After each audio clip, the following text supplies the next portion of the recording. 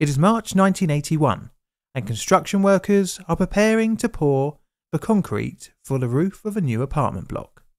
Most of the concrete framework has already been completed. During the pour, however, the newly built structure would fail catastrophically, killing 11 and injuring over 20 more. Today's video, we're back in Florida to what seems to be a state tradition, the collapse of a concrete structure. My name is John, welcome to Plainly Difficult, and this is my video on the Harbor Cay Condominium collapse.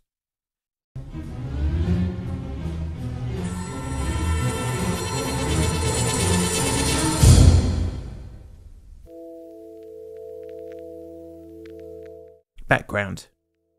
Our story starts in the land of the Florida Man, officially known as the US state of Florida, but today more specifically Cocoa Beach, a small coastal town which is around here on a map.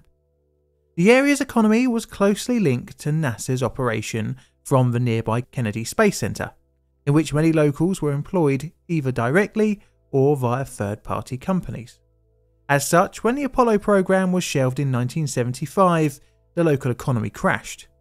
Unemployment went to 14%, but the local jobs market would improve after the announcement of the Space Shuttle program just a few years later. This would bring new people to Cocoa Beach, and as such, new housing was needed. Cocoa Beach was undergoing a bit of a building boom in the 1980s, with new condos being built along State Road A1A. Part of this demand would be plugged with plans to build a new 5-story concrete framed set of apartment blocks. The developer was to be Milwaukee-based Town Realty. They had built other buildings in the area, and to help they contracted out a local firm for construction work called Univel Inc. The building plan. The Cocoa Beach apartment blocks were planned to be made up of 5 stories and were to be 242 feet long and 58 feet wide.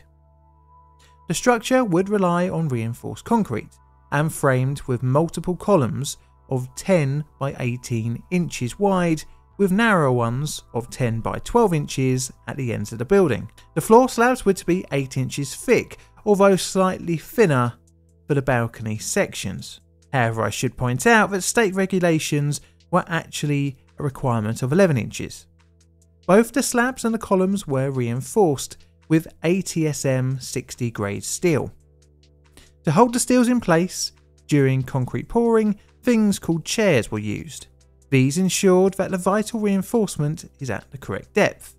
You see, if it's not in the right place, the concrete section can bend as the load is spread unevenly. The facade walls of the building were made of non-structural masonry.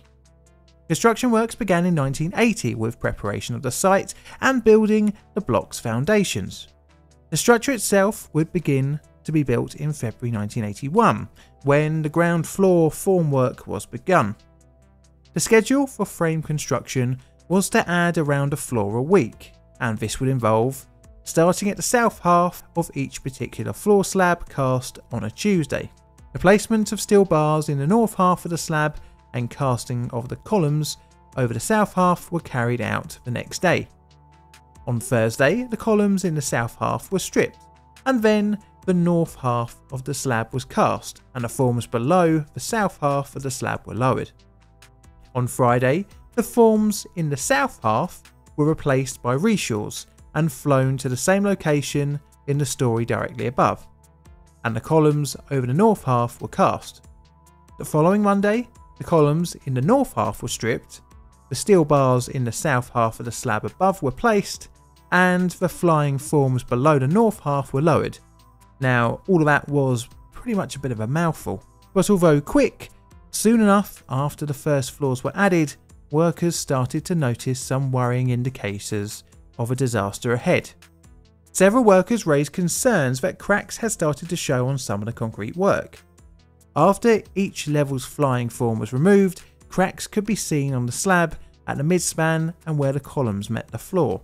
A foreman circled the cracks with a crayon and called out the structural engineer on the 10th of March 1981. By now, the second and third floors were in place. The suggestion from the engineer was to place more reinforcing bars in the mid-spans. Joints between the columns and the floor slabs were described by some workers as having a honeycomb or spider's web cracked face. Slabs around the north and south end second floor apartments had deflected almost immediately after their forms were removed. Deflection is a type of bending or sagging of a concrete slab. A worrying little quirk was found during the construction on the fourth floor. Workers discovered on the east side near the lift tower a puddle of water. Well, what does a puddle of water have to do with anything, you might ask? Well, this was hinting at the building becoming uneven. The depression was refinished with a concrete skim, but bizarrely, the water began to reappear.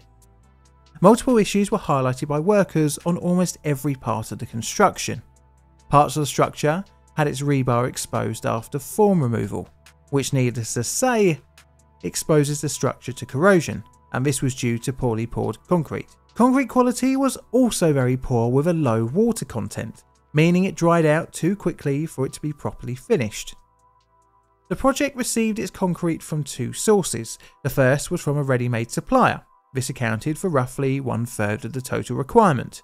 The other was from an on-site batch plant. Although issues were raised, construction continued all the way to the top floor. This was because nothing had failed so far. Well, until it would. The disaster. The time had come to start pouring the Harbor Cay Condominium's roof. Workers began their shift on the 27th of March 1981, and I'm sure no one expected how the day would end up. The building at this point had, in the south end, the exterior walls for the first 2 stories, and in the north end, construction of masonry walls was completed in the first 3 stories. Each floor had some level of activity on it, with various stages of the project being undertaken. On the roof, the concrete was being placed around column H. As the pour had continued throughout the day, some workers noticed some trembling throughout the building.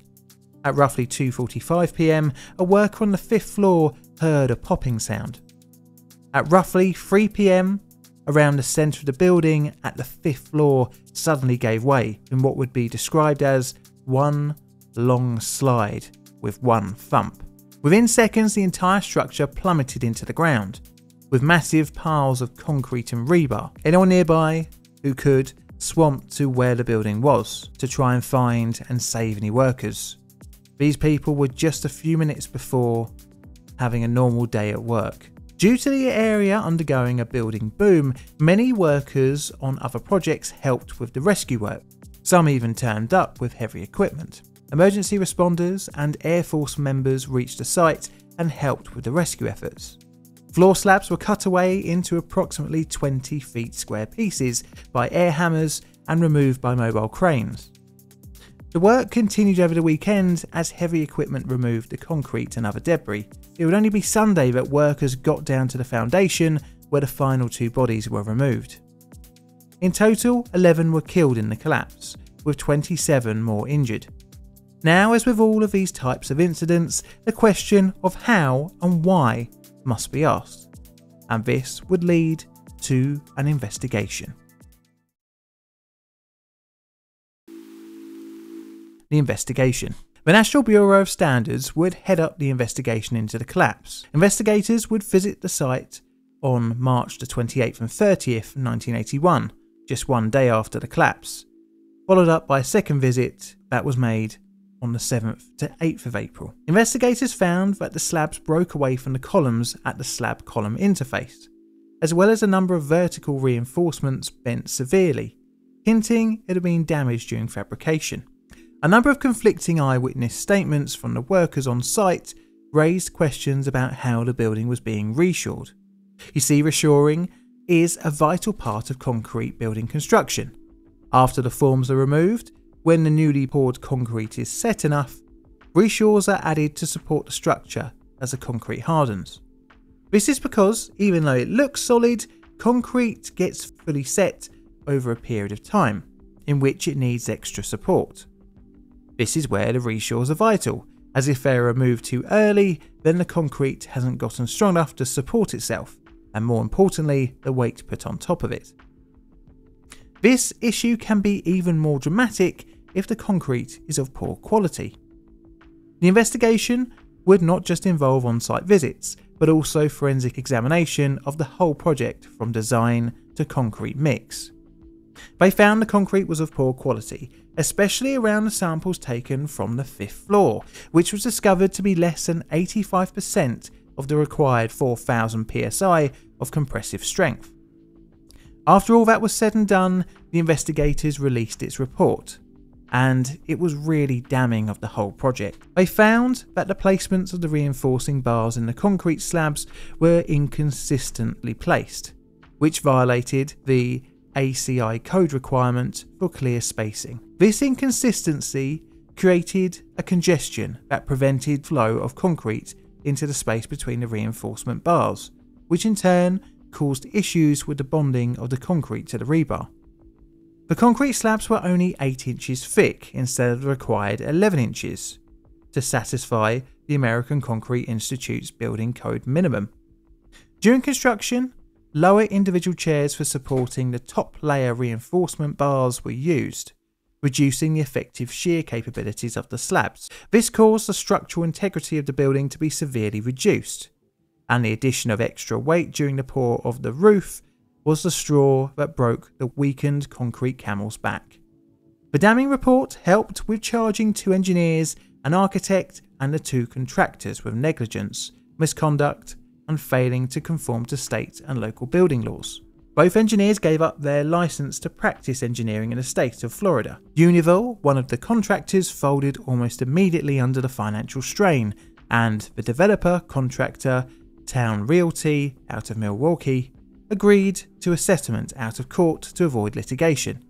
They have continued to develop properties to this day, even including several more in Cocoa Beach. The disaster helped the state shore up its enforcement of construction projects, but it wouldn't fix it completely. As well, we know from a number of recent collapses that nothing is foolproof. Strangely enough, one of which also involved a construction project that was started in the 1980s, and this came to light very recently and was called Champlain Towers. Now, a number of you have noticed that I haven't been doing disaster scales at the end of my videos anymore. Well, this is because the ratings were getting a little bit erratic. So I'm launching a new scale called the Balls rating, and it will have 5 set ratings. The first is not great. After all, the story has found its way onto the Plain Difficult channel. The second is Bad Day at the Office. Next is Oh Balls, people will remember this. Fourth is Outright Negligent. And the 5th and final rating is Dumpster Fire. This week's video will be rated Outright Negligent. This is a Plain Difficult production. All videos are produced by me, John, in a currently wet and windy corner of southeast London, UK. All videos on the channel are Creative Commons Attribution Share Alike licensed. I'd like to thank my patrons and YouTube members for your financial support, as well as the rest of you viewers for tuning in every week. I have a second channel, which is mainly for my music, so feel free if you want to check that out. It's called Made by John. And I also have Instagram and Twitter, where I post up random photos. And all that's left to say is, Mr. Music, play us out please.